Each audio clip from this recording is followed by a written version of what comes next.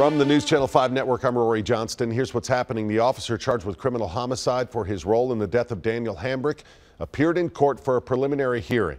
A general sessions judge will decide if Andrew Delkey can be indicted by a grand jury. The state argues Delkey, who is white, murdered Hambrick, who is black.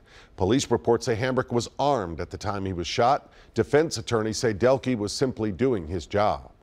Cyntoia Brown should not be given clemency. That's what the case's lead detective says in a letter written to Governor Haslam. Metro Detective Charles Robinson says her story is inconsistent and argues the murder she carried out was not in self-defense, but rather to take his money and guns. Governor Haslam will leave office Saturday, January 19th. An 18-year-old killed in a fiery crash will be laid to rest tomorrow afternoon. Ephraim Teagan died when his car veered off the road and struck a tree, causing it to burst into flames. Funeral services will be held tomorrow at 2 at Christ Church, Nashville. That's on Old Hickory Boulevard.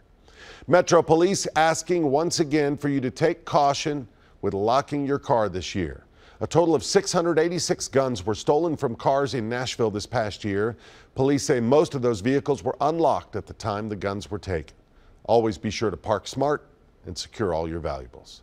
All right, now we're going to check on the latest forecast. Here's Henry. Hey there, Rory. As we go through the overnight, we're going to have temperatures falling to 36. Good news, the rain tapers off. 55 as we dry out for your Saturday. In fact, you're going to see a lot of this. The sun finally shining across the area. 7-day forecast, rain chances don't return until Monday into early Tuesday. So bottom line, get out and enjoy the weekend.